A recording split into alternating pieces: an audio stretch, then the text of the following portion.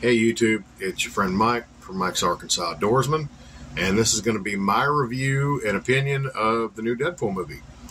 Okay, the wife and I went and saw it last night. We took our sons.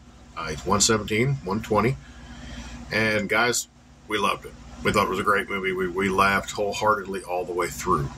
Okay, not spoiling anything for anybody right here, but this movie is an extreme amount of adult language. And I honestly think they set records for the franchise. It has an extreme amount of violent fight scenes, extreme amount of adult humor. That being said, this movie is not catered towards children. I wouldn't let a child under 13 see it without an adult being present.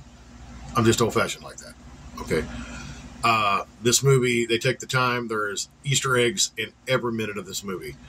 Constantly watch the backgrounds. Watch this. This is a detailed movie. Easter egg after Easter egg after Easter egg. Okay. Marvel takes the time. There are enough characters in this movie, without being specific, that it reminds you of all these other things that are Marvel properties. Just reminding you, hey, that's a Marvel property.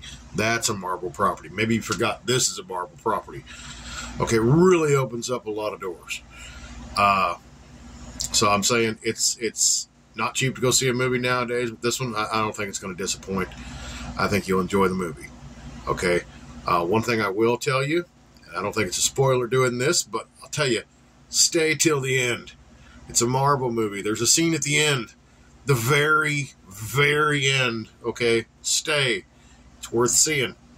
It explains one of the craziest scenes in the movie, and it really puts an explanation to it. And it really changes the movie to me. Stay to the end, man. Stay to the end and see that after scene. Okay? So, do yourself a favor. Go out. See the new Deadpool movie. Take your sweetheart, your boyfriend, your girlfriend, whoever, and enjoy the show. God bless.